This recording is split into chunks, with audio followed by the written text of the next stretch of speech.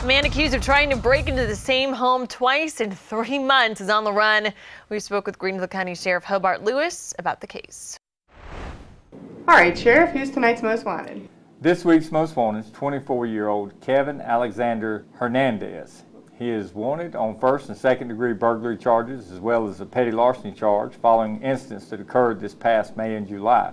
Deputies received reports that Kevin had broken into a residence back in May, stole property from inside before trying to break into the same house again in July, but was confronted by the occupants inside, and fortunately nobody was hurt during the incidents. Do you think he's still in the area? Well, we know he has relatives that live in this area. However, he may be a transit, he may be homeless, living somewhere throughout Greenville.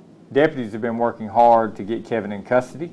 We're asking for the public's help if anybody has any information on his whereabouts. He has dark hair, he's a Hispanic male, he's 5'5" and 140 pounds, and he may possibly again be living on the streets. So we're asking for the public's help. If you happen to see Kevin or think you do, please call 271-5210, or you can call CrimeStoppers at 23-CRIME.